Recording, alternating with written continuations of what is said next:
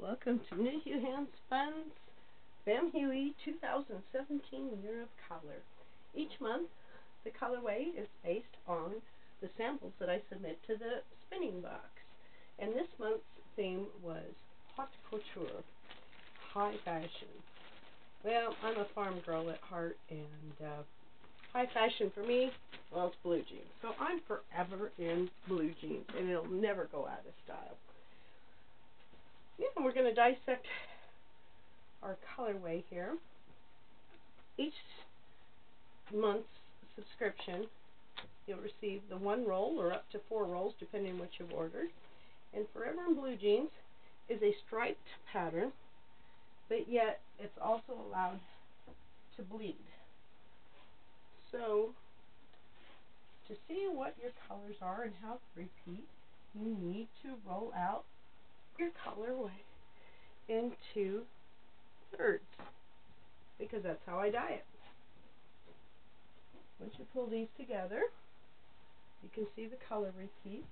There's 6 different colors used, but then they're also allowed to bleed into each other, so you get a few more colors in there. But you can see your basics here now once we've got them lined up a bit here. So you've got your colors of 1, 2, 3, 4, 5, 6, and then it goes 6, 5, 4, 3, 2, 1, and 1, 2, 3, 4, 5, 6. Now, if you spun this from one end to the other, you would get that repeat. But if you want a consistent repeat, you need to break these at each end, and that will give you 3 approximately 1 ounce repeats of the 6 colors. Now, the first way that I've spun this up, each month I'll spin 3, 4 different ways. The first way I've spun this up is just simply one end to the other. And then I Navajo plied it, which kept the colors all together.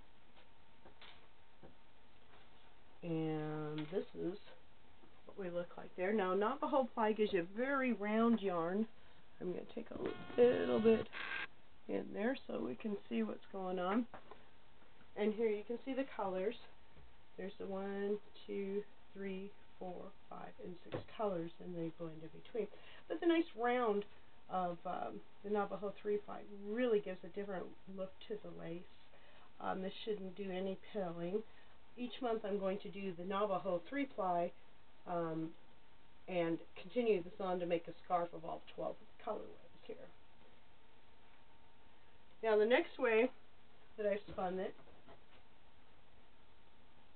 is just taking the 1 ounce and splitting it lengthwise and plying it against itself. I still get the 6 separate colors, as you can see here. They are a little more gentle fade because sometimes they don't match up exact, so you get a little bit of barber pulling, but as you can see, once you knit it up, that just fades. It makes a real nice gradient change on there. Now, the other way I did it was to take and split it so that I plied the light end against the darker end, and that will give a very tweedy look, a more uniform look, no stripes or very little striping, but you can see that inner part here, the other half of these little boot toppers, is the dark plied against the light, and you get a very nice tweedy look. Another version of faded jeans here. Now, the last way that I did this was to take and strip this one down to very thin strips. And I had 72 strips, and I just took them and stripped each one off, put half on one bob and half on the other, then plied them together. This gives a little bit more random meet-up of colors. You still get some pops of color. This is a 2-ply lace. It's about a 20 wrap per inch. And as you can see, you get some spots of colors, you get blended. It just gives you a nice variation without being real stripy. And this is just some lace that I'm working on. It'll be a neck warmer here. And I'm just practicing some different lace techniques. One thing you'll find with Handspun is anything that gives more movement to the yarn while knitting, see how it gets a little curvy, that'll really adds to the Handspun yarn look. You don't get so much striping and lifesaver look to it, but more of a blended look to it. And here you can see in the skein where we've got just little spots of colors that come up with it. So there's a lot of different ways you can spin the Bam Huey, and with the striped yarn, or excuse me, striped fibers, you can blend it up so that you don't have stripes, or you can leave it as pure stripes here.